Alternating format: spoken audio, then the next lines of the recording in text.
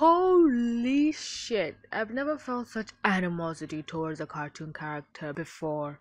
Even Heather from season 1 of TDI has never pushed me this far into hatred, but I will snap Aqua's small little blue neck without hesitation if you make the mistake of letting her anywhere near my vicinity.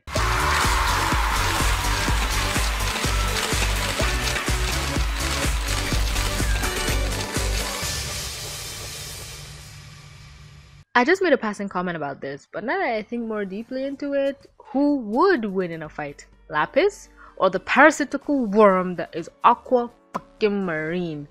Oh dear god, how much I hate her so. Let's get into it. But wait, before I start, I noticed that my first cartoon fights video just kinda blew up out of fucking nowhere. So instead of doing something like that, I'll continue it in this format where we analyze who would win instead of editing completely unbelievable circumstances which half of the viewers won't even understand. Seriously, that is straight up my most disliked video on my channel, and I am in no way upset by that. Kind of find it funny actually.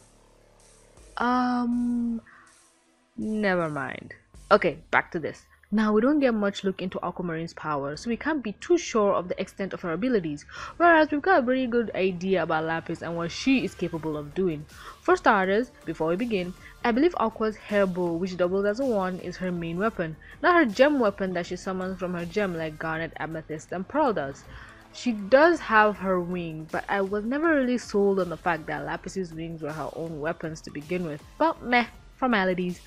Maybe water wings are a trait typically associated with water-based gems, like how strength and bulky figures are associated with earth-based gems like the quartzes. And Aquamarine's water pixie wings don't come out of her gem but her back, same as Lapis.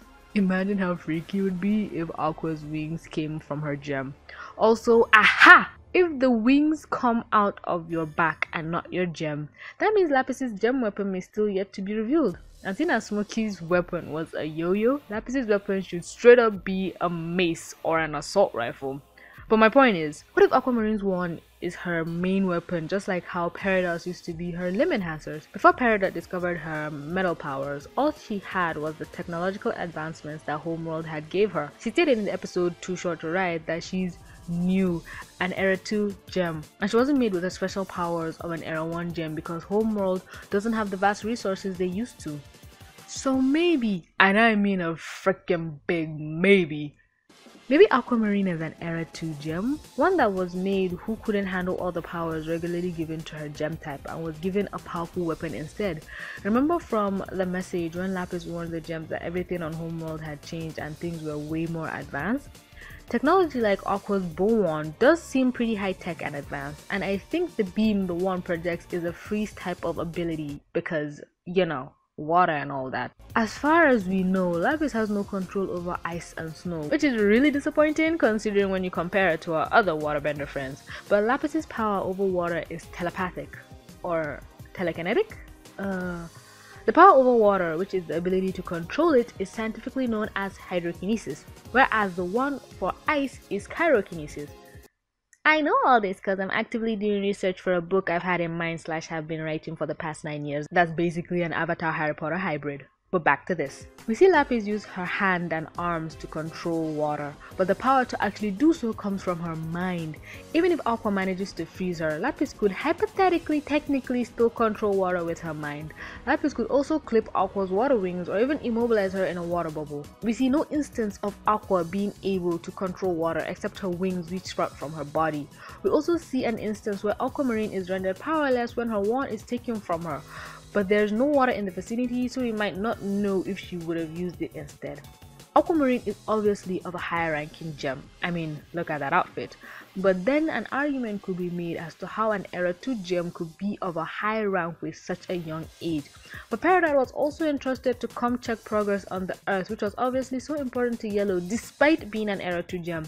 And even Jasper, a well-respected quartz of the war, was sent here as well. So either Homeworld sends their best gems to Earth or just anyone that's available. Would it be a stretch then to assume an Era 2 gem could rise to such a high rank? From how highly Aquamarine speaks of her gem type, we know she's nowhere near Peridot's low level. But she must be of some importance to speak of the diamonds. Can't believe they wasted an Aquamarine on a job like this. And a gem of that much importance who didn't have any natural powers would be given such a powerful weapon, no? Yes, Paradox limb enhancers were good with their blasters and all, but that goddamn one is too OP. It restrained Alexandrite, for Pete's sake. Can someone take it away from this child, please? Just a slight update. Ignore most of what I've just said, because in a recent-ish tweet, depending on how long it takes this video to come out, Rebecca Sugar actually said, Aquamarine is particularly small, particularly young, particularly important. Topaz is particularly powerful. I wanted you to see sort of both sides of the very, very high-ranking types of blue and yellow gems. I can't go back to Homeworld without getting what the diamonds want. Steven, I love you. well, that's it then. Theory confirmed. Not only is Aquamarine a young high-ranking gem, but her and Topaz are both top of the crop for both yellow and blue gem types. We got it from the mouth of the freaking creator. And also, rewatching I Am My Mom, Pearl basically says the exact same thing. That little gem I saw before. Her name's Aquamarine. What? A topaz fusion and an aquamarine? Are they a big deal? Yes! Blue and yellow diamond must have sent them personally. So with Aqua being young, era 2, we can assess she might probably not have hydrokinesis like a Lapis Lazuli, Era 1 Aquamarines, and maybe even all the other water-based gems. If Lapis and Aquamarine were to go toe-to-toe, it would be a sight to behold, and I pray the Crewniverse has thought about and animated something like that. I need to see a gem take this little midget out, and who better to do so than Lapis Lazuli, the freaking queen of the sea. Maybe that's why she and Peridot were nowhere to be seen in the last 2 episodes of season 4, because these two going at it would be too epic for our eyeballs to witness.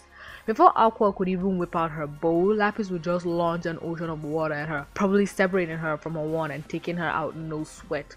Or maybe Aqua would be too fast. We've seen her reflex when it comes to reaching for her bow. She could halt Lapis's actions before the water could even touch her. Then Lapis could just blow all our minds and control the water telepathically and have it assault Aquamarine instead. Aqua would be too busy trying to freeze all the water projectiles that it might break her concentration and hold on Lapis. Although we've seen Aquamarine be able to control and hold multiple subjects with her wand, we just haven't seen the limits. And let's not forget, Lapis can create water minions to all go after Aquamarine and attack her from various angles. Even Topaz won't be able to defend her when Topaz is to be fighting Topaz, and Topaz in turn has to fuse with Topaz to fight Topaz, who they themselves would then fuse, and we'd have an all-out Topaz fusion smackdown. Ha! Were you able to keep up? I hope you were, cause that was a bloody strong tongue twister. But for real, who would you bet your money on if a fight were to occur? If only there was a site that could take in bets. My current AdSense number is this, but I can't touch any of it because reasons. But I'd be willing to lay down $5 on Lapis. If such site existed, I would structure it in a way that would be bet for Lapis wins, Aquamarine wins, or no such fight occurred. That way everyone has a chance to win. Someone research on that and let me know if such a thing exists. Also, let me know of any other possible cartoon fights you want me to predict, edit, or talk about. And please let it not just be Steven Universe. I'd be willing to make a Marco versus Milo cartoon fight video. Or maybe Mikasa versus Kuvira. Ashi versus Azula. I'd go for Milo, I'd bet my life on Mikasa, and for this one, I don't really know. You? Also, while I still have your minimalistic attention, you can go check out my book, I Am the Fifth Member of the Fantastic Four, on Wattpad. The main girl Victoria in the book has the power to control ice and snow, which is the perfect counter to Johnny Storm's fire. Some readers basically call them a song of ice and fire. A GOT reference there for you Game of Thrones fans. I already have 2 new chapters going up for that, so if you're interested, please check it out. We're almost to 100,000 readers, let's go! Anyway, thanks to viruses so much for clicking to watch. Please don't forget to read my books on Wattpad, support me on Patreon, and follow me on Twitter. And as always, don't forget to like, comment, subscribe, and stay awesome. This is TBC, signing out.